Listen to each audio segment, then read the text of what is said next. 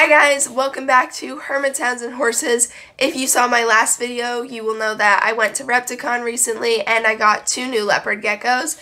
They're actually sitting in this bookshelf behind me.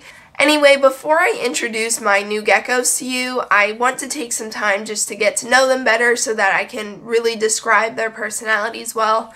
But in the meantime, I do have 2 other new animals that I need to introduce to you guys. This video was really unexpected. This wasn't at all my plan, but just the way things worked out, I ended up taking in 2 new hermit crabs, and I will consider them rescues, although I do use the term rescue kind of loosely. It wasn't your typical rescue situation, so just take note of that. So I want to say that this story started about 2 months ago, because it was around the beginning of the school year. I know someone that is a teacher. She had got some hermit crabs and some fish to be her school pets for the school year, which I feel like is a pretty common thing. Lots of people get pets for their classroom to just make everything a bit more interesting. However, I don't think that all pets make great classroom pets, and hermit crabs would be one of those. Because hermit crabs are so delicate and they require such specific care, plus they molt and you don't see them for months at a time, I would not consider them to be the best classroom pet.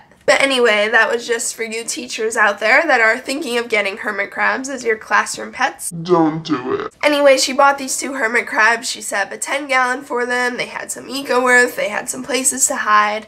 Not the greatest setup, but it wasn't terrible. This is what it looked like. She really just did what the pet store told her to do, but she really was trying to take care of these crabs well and keep them alive. So she found out that I have hermit crabs and I know a thing or two about them, so she had me come and she asked if I could help her fix up her crab habitat and just give them the best chance of survival. And I was super happy with that. I was like, yes, of course I will help you make your crab habitat better.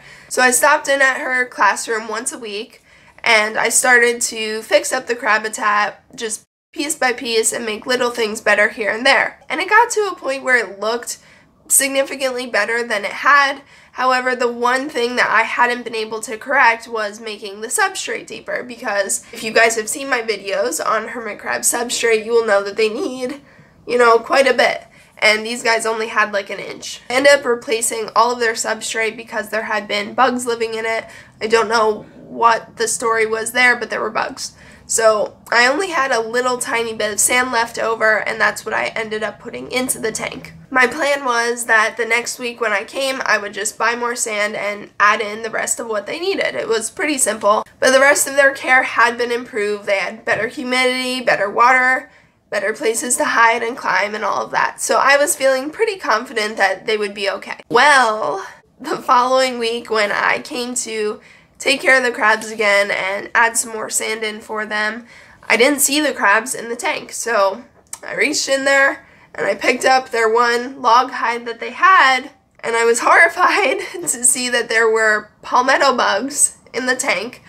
I don't even know how that happens when you have a screen lid. Like, how do palmetto bugs get in here? This is like inside a classroom. We're not out in the woods. And for those of you that are lucky enough to not know what palmetto bugs, they're these giant, horrible, cockroach-looking things, and they're just nasty. The ones in the tank were actually bigger than the crabs, so it was scary. So not only were there palmetto bugs in the tank, but the 2 hermit crabs were right next to each other.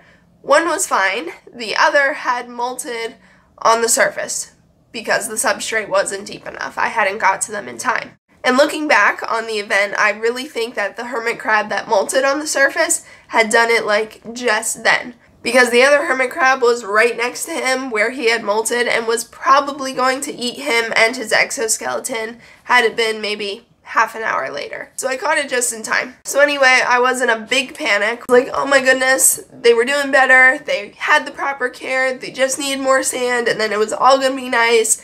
And now they're like on the verge of death. So I contacted the teacher and I was like, look, your hermit crabs are going to die. Unless I do something really drastic, they're not gonna make it. So I ended up taking them home with me. I used these 2 plastic cups and just put a paper towel over it to hopefully keep it dark.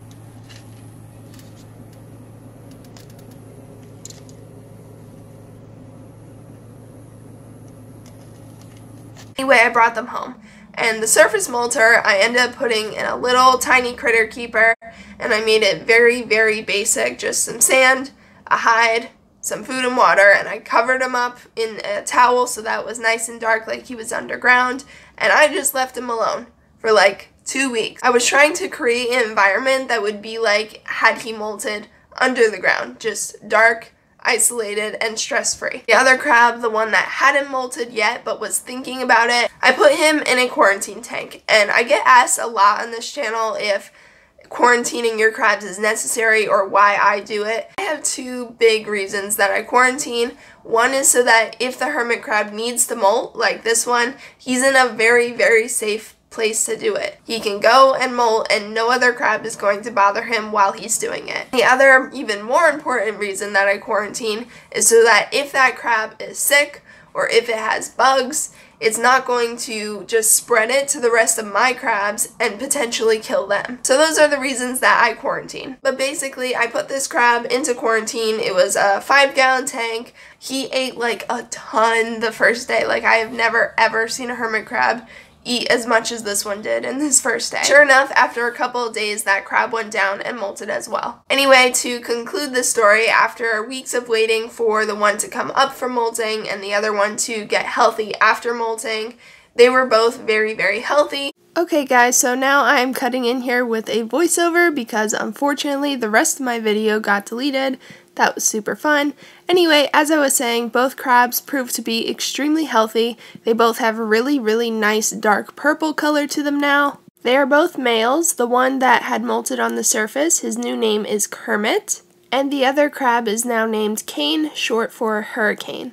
After their quarantine period was over, they were both able to join my main colony and have fit in really well. I'm not sure if I will be keeping them long term or not. Unfortunately, my 29-gallon tank is already a little bit too small for the 5 crabs I already have, and now having 7 crabs is definitely too small. Fortunately, due to lack of space, I'm not able to get them a bigger crabbitat, although I am considering making a topper tank or maybe a separate crabbitat.